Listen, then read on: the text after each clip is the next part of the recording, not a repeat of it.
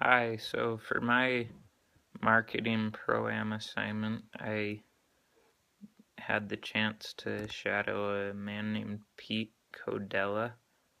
He's director of management and communications at the David Eccles School of Business at the University of Utah. It was the reason I got in contact with him is because my mom works there also, so she knows him pretty well through work, and just emailed him and asked him if I could go and visit with him, and he said it was fine, so I was able to go and do it. But it was really interesting. When I first got there, he took me to his office, and we were just he just kind of started getting to work. He wasn't necessarily doing anything out of the ordinary special just because I was there, but we got there, and it was kind of funny because it seemed like he's kind of working on like 4 or 5 assignments all at the same time. He kept on switching through all sorts of different stuff depending on, like, someone sent him an email about one thing, so he started working on that for a minute, and then he started working on another thing because he started working on a press release because it needed to be submitted today.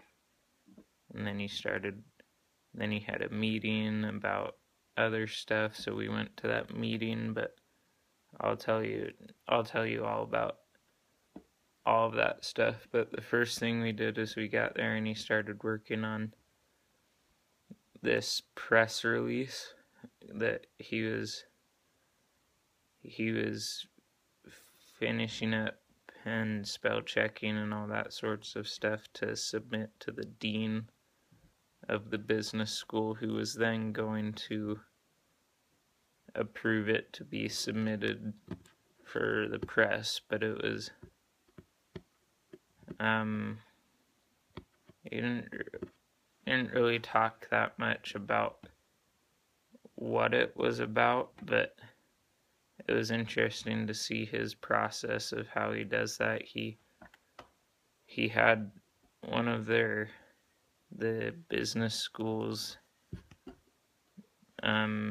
people that specializes in just writing press releases and like writing papers that need to be submitted officially. He had one of those ladies write up the paper, and then she emailed it to him, and he checked it on his computer. Then he printed it off and checked it again. Then he took it to the lady who wrote it, and they went over it again, and then he edited it on his computer, and then he submitted it to the dean. But it was an interesting process. And then he started working on a podcast, because since he's director of communications, he had to work on this podcast that they're going to be posting on the school website, and he said it'll just be talking about the business school in general, and then they're going to do a whole series of podcasts and stuff. But it was cool to see him editing and putting together that podcast, and then having people approve it, and then he got on a website called WebPress, is how him and his team manage their websites, and he got on WebPress and just submitted the video right through there, and then we checked on our phones and computers, and the podcast was already up on the website, and it was interesting to see that. And then we went to a meeting that he has with like his head web designer and a couple other people, but went to a meeting and they were just talking about how their head of communications, they make all the websites for all the different branches of the business school, and they were just talking about different things they needed to do on those websites, making them more mobile phone and tablet friendly so that they look right on phones and tablets. And it was interesting to hear that. I actually got to go in the meeting, and it was interesting to hear them talking about all those different little tweaks and things of whatever they needed to do for the different websites. And then after that, we went back to his office and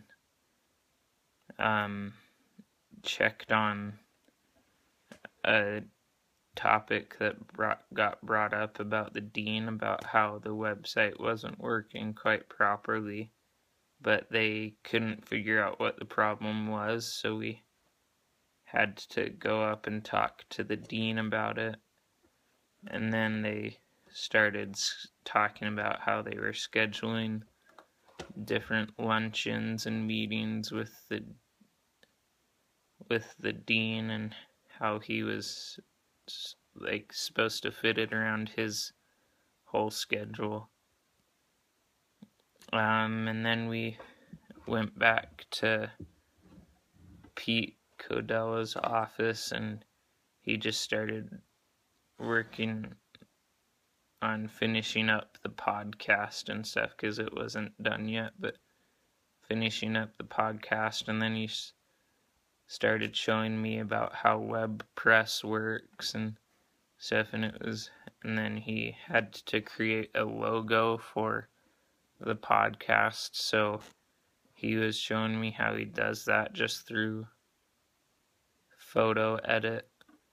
And then after that, it was pretty much, my time with him is pretty much over, but he just asked me if I had any questions and stuff, and then he gave me some advice. He's like, if there's 2 skills that I feel maybe you should learn, are how to use WebPress and then how to be able to use Photoshop